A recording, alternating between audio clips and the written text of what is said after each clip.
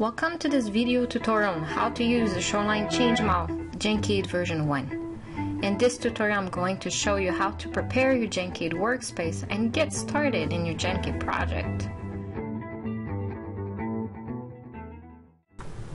When you first launch the SMS, you'll be presented with a blank project.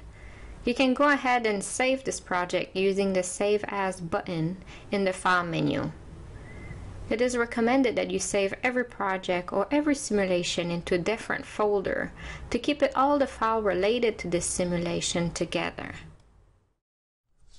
If you look in the folder you just created, you'll see a .sms file. This is the file you want to open when you want to keep working on your project. The SMS will come pre-installed with a GenCade executable.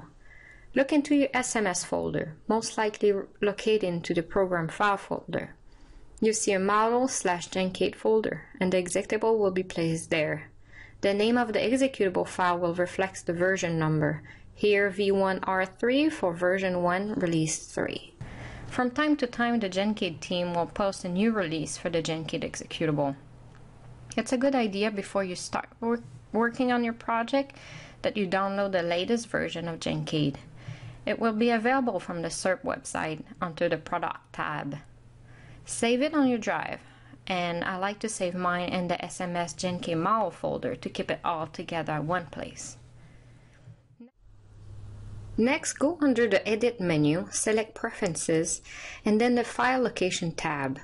Look for the GenCade model and browse the path of the executable you wish to use. That way SMS will use the correct one.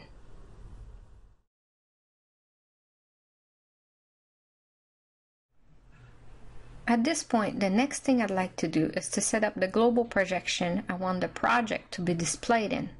So go under the Display menu and select Global Projection. Then set the projection and look for the one that you would like to use by scrolling down.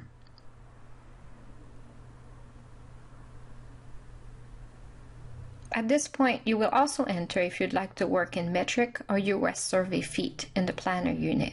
Make sure the horizontal and vertical projection are consistent, and then click OK.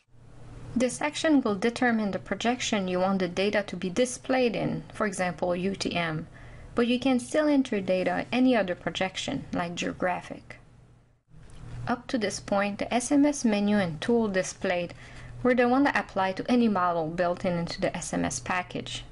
To activate the menu and tools specific to GenCade, you'll need to define the coverage as GenCade's.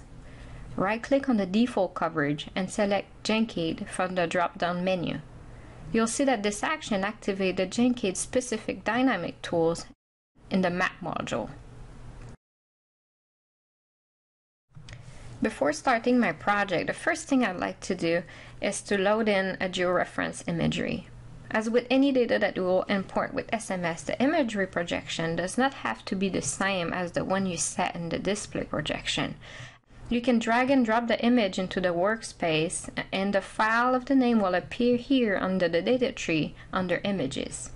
Right-click on the file name and go under Projection to define or verify that the image projection is correct. And now, don't forget to save your project. You can also use the Save Setting function to save the projection and the executable location so that the next time you create a project it will have the same setup by default. Now you're ready to start your project.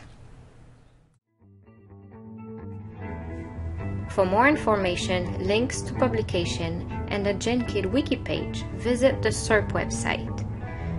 Learn how to import your initial shoreline by watching the next video tutorial. Thank you for watching.